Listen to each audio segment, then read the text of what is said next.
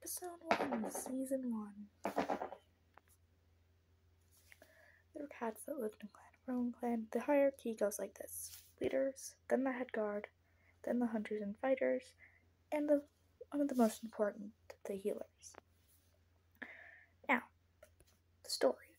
So, one of the rules of clan life was that the leader's firstborn son was to be leader.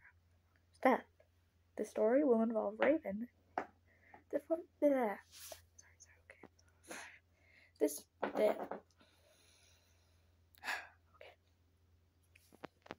start of this story involves ravens.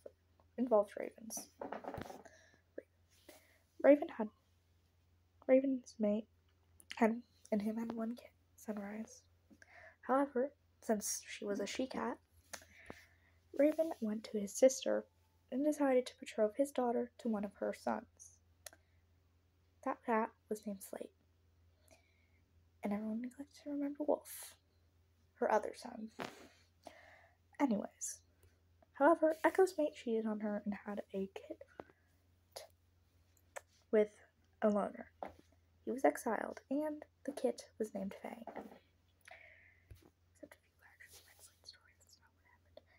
However, Fang fell in love with Sunrise, and they two mates, Slate and Fang, attack. Slate was exiled, and then Fang had two kits. However, Sunrise died giving birth to those kits.